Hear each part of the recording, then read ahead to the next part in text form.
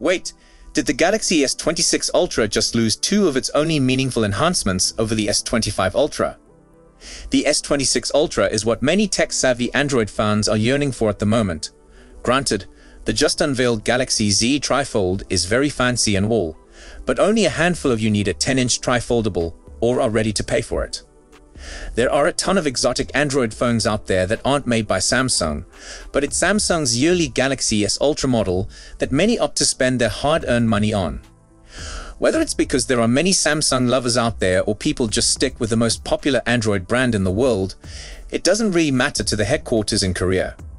Hey, as long as people keep on buying the new Ultra, everything's okay. But how long until even staunch Samsung fans turn on their favorite brand?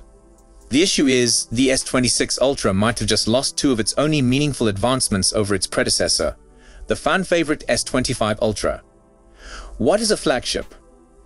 Among other things, it's the premium feel associated with it. You can distinguish a flagship even with your eyes closed. When you hold it in your hands, you can feel the excellent build. If you look at it, things just get better. A flagship's design is sleek and exquisite, even if it's not to your taste. Then you fire it up, and everything happens in the blink of an eye. Programs don't stutter or crash, games don't lag, and the display is lovely and bright. The pictures are out of this world, and the speakers are much superior to those of lesser phones. However, it's a bit strange that mid-rangers are starting to have effectively what are 2, and even 3-day batteries. For example, Honor's rumored Power 2 phone could arrive with 10,000 mAh of capacity on board. That's precisely 2 times the Galaxy S25 Ultra's 5,000 mAh capacity.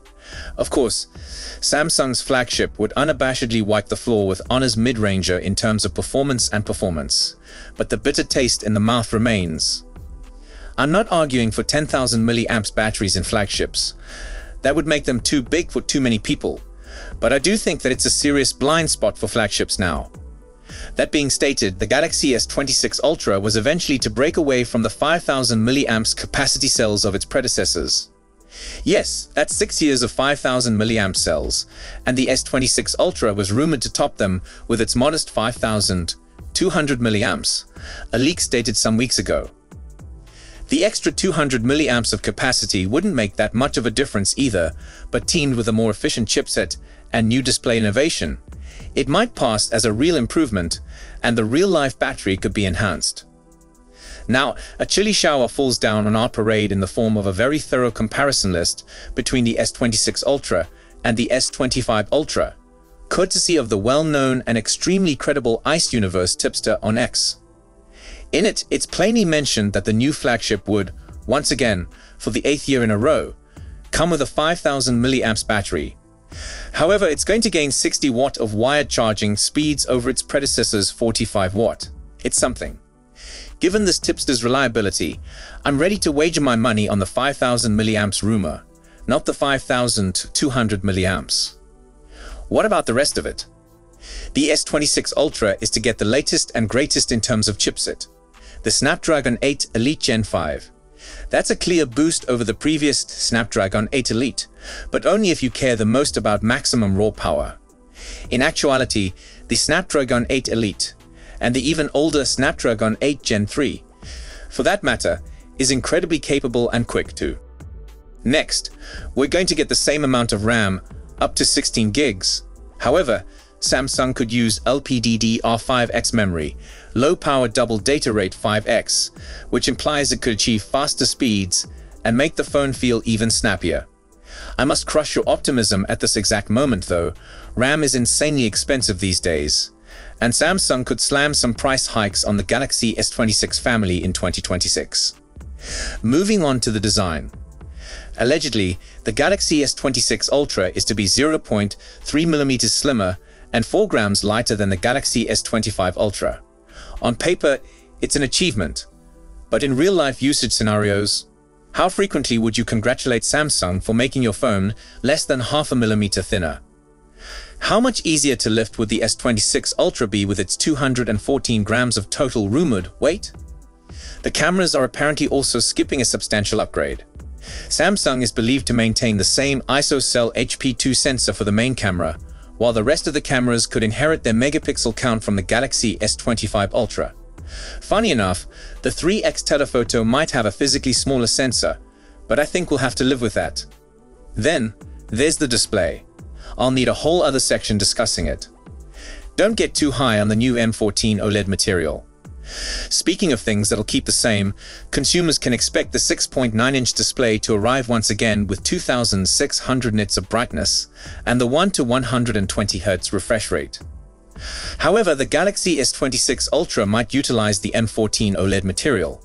We've written extensively about it in the past, and everybody's really psyched about it. Everybody save for Ice Universe.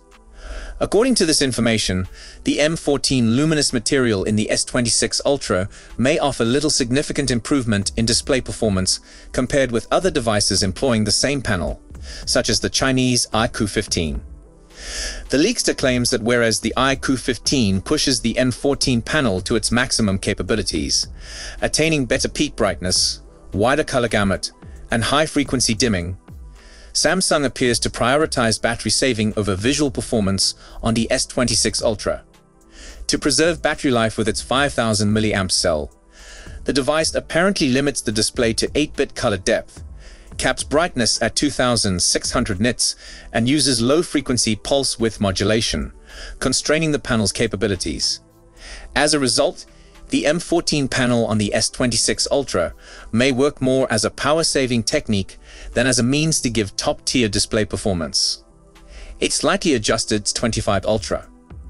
If the leaks stand up, the Galaxy S26 Ultra might be in danger with enthusiasts searching for legitimate reasons to upgrade.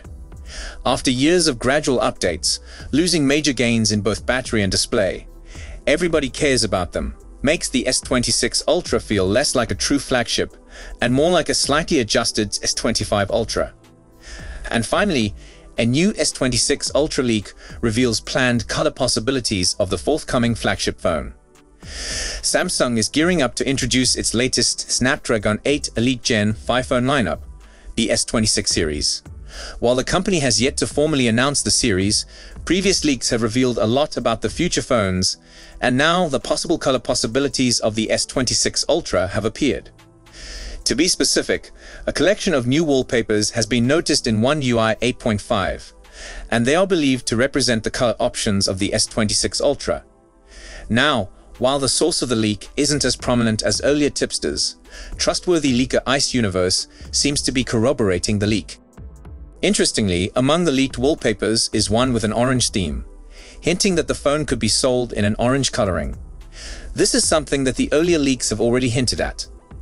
Besides the orange-themed wallpaper, there are ones with silver, white, pink, black, and turquoise themes. That means there could be a total of 6 color variations available for the S26 Ultra. Of course, not all of them might be offered at ordinary retail locations. Instead, like the past lineups, Samsung could offer a couple of them as online exclusive hues, and it's probable that the orange colorway will be one of them. Max Jumbo, a famous tipster, has also previously revealed that the usual hues of the S26 Ultra will be black, white, silver, and pink. That said, these wallpapers aren't the only thing that has been lately revealed through One UI 8.5. A buried code within the update has partly confirmed a long overdue upgrade for the S26 series, which we have. So that's it for today's video. Thanks for watching, and don't forget to hit that like button and subscribe to our channel for more tech news and updates.